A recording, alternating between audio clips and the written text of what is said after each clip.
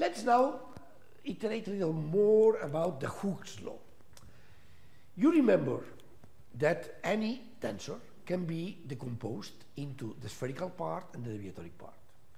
And this holds both for the stress tensor and for the strain tensor. The deviatoric part of the stress tensor, the spherical part of the stress tensor is given as 1/3 of the trace of the stress tensor, which is an invariant, which is what we call the mean stress. So the deviatoric part, the spherical part of the stress tensor is a hydrostatic stress tensor, which is given by the product of the mean stress, sigma 1, sigma 2, sigma 3, summed divided by 3, or sigma x, sigma y, sigma z divided by 3, times the identity tensor. And the remaining is the deviatoric part. Remember that. For the strain tensor, we can do the same decomposition, but the coefficient that multiplies the identity turns out to be 1/3 of the trace, but since the trace is the volume deformation, volumetric deformation, this is 1/3 of E. E is the scalar that stands for the trace of epsilon, which is the volumetric deformation, plus the spherical part. So, if we have a relationship between the stresses and the strains in total values, the total amount of the stresses and the total amount of the strains, that looks like that way, this way or that way, the alternative way you have seen, what is that relation? Well, we just want to relate a spherical part with a strain, with a deviatoric part. So, is the mean value of the stresses, which determines the spherical part of the stresses, independent on the spherical part, on the deviatoric part of the strains, or not?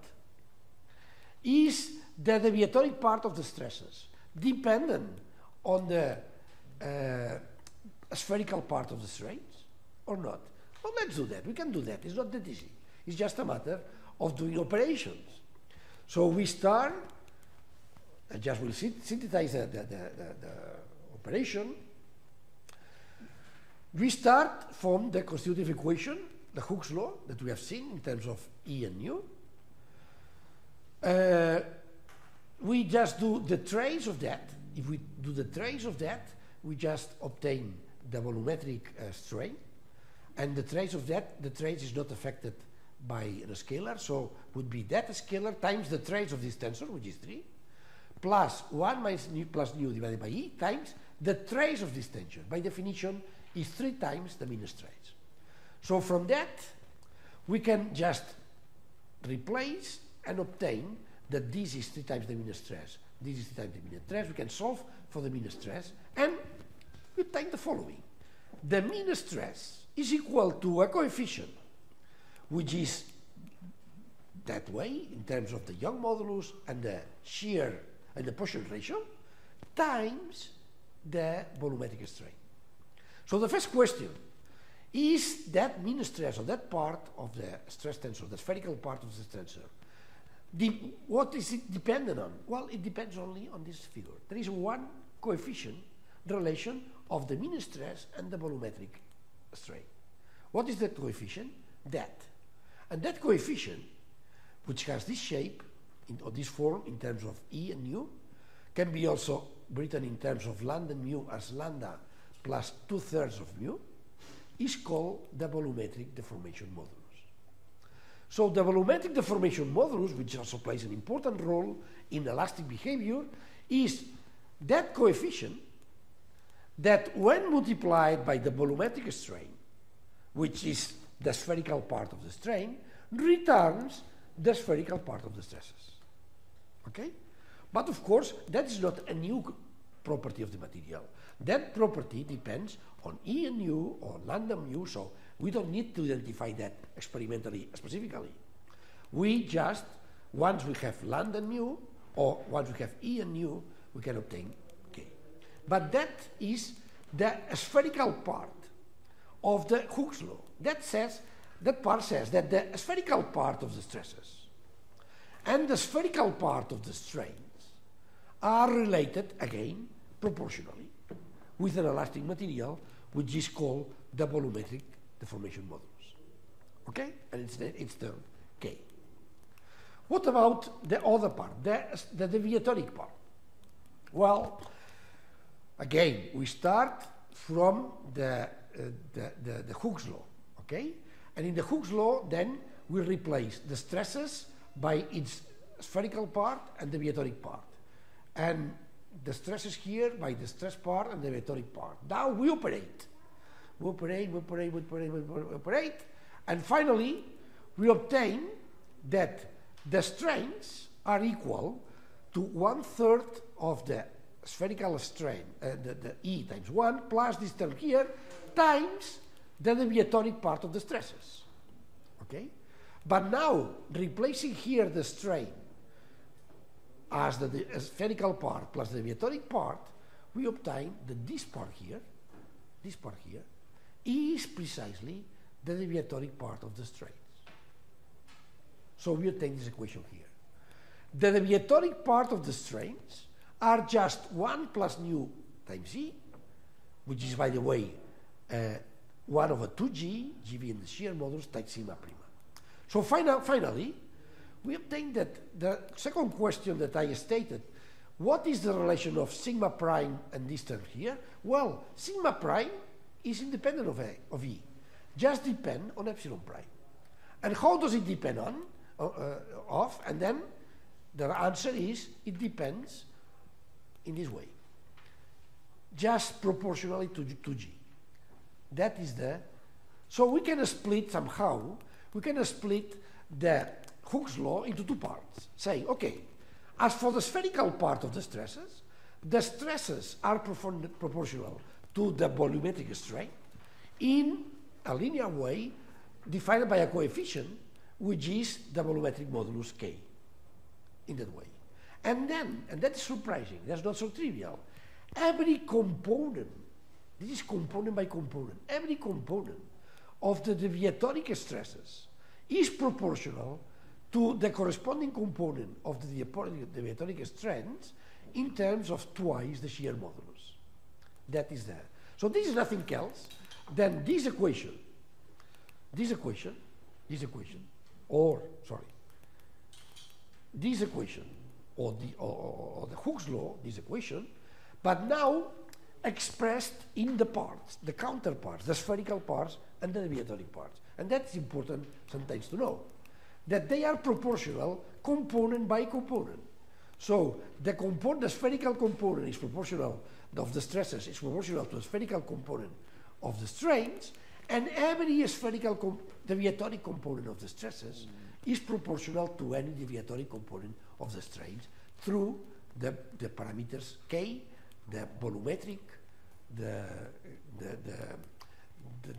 modulus, the volumetric deformation modulus, and G, the shear modulus. Okay? Now, a look onto the elastic potential. The elastic potential, we have already seen that in general case has this form, epsilon C epsilon. Look, if I say Y equal A times x squared, what is the formula that you will imagine in the space xy? What is the shape of this curve? Y equal A times x squared. Parabola. What type of parabola? A parabola that passes through the origin and is that way, right?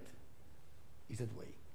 So this somehow is a parabola, but in a multidimensional space. So if here I place the internal energy, and here, of course, here I have 9 dimensions, because these are tensors that have 6 dimensions on this, 6 different dimensions.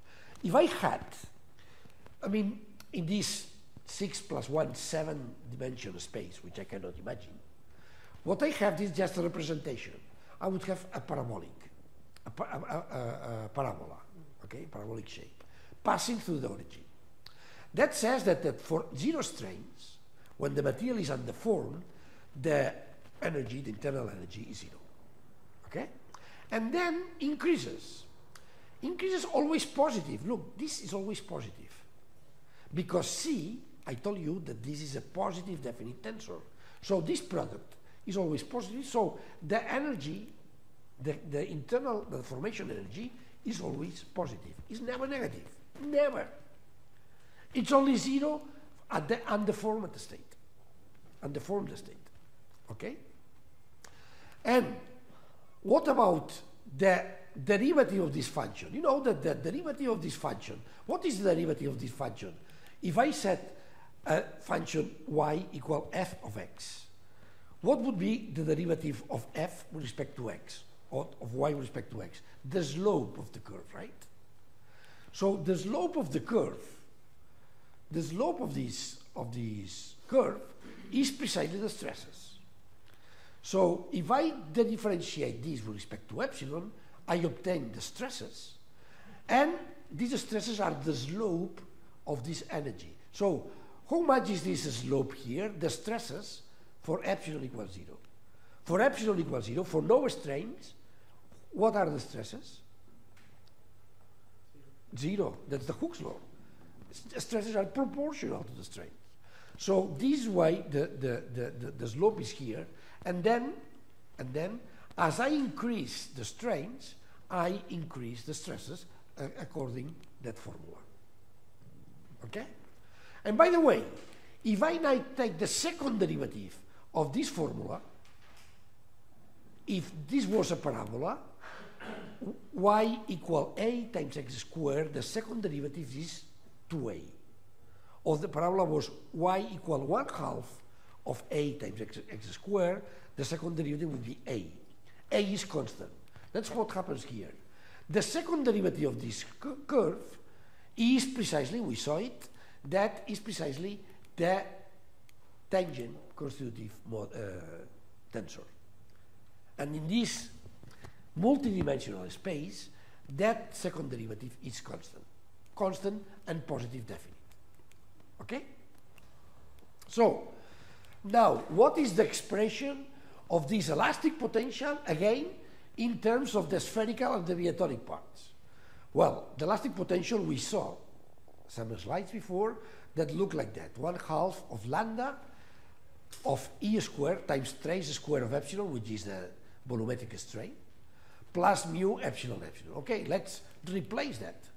So let's replace, this is E, and E replace E as the spherical part, epsilon, sorry, as the spherical part and the deviatoric part. We do the product, and by doing this product, we realize that this is 1/3 of E squared plus epsilon prime. So epsilon prime, we replace here, blah, blah, blah, blah, blah, blah, blah, blah, and we arrive that in terms of the spherical part, E, of the strain tensor, and the deviatoric part, epsilon prime, the potential, the internal energy of the strain energy can be written as 1/2 of K times E squared plus mu epsilon prime. Okay? That's just, algebraic operation. So finally, in virtue of this decomposition, it's clear that there should be some relation which involves K and G, or K and mu. Mu is nothing else than G. So this is an alternative expression to that of the elastic potential in terms of K and mu. Okay? And, as I told you, that energy is always positive. That's what we saw here. That's always positive, right? Whatever are the strains, U is also positive. What does it say about the values of K and mu? It says something.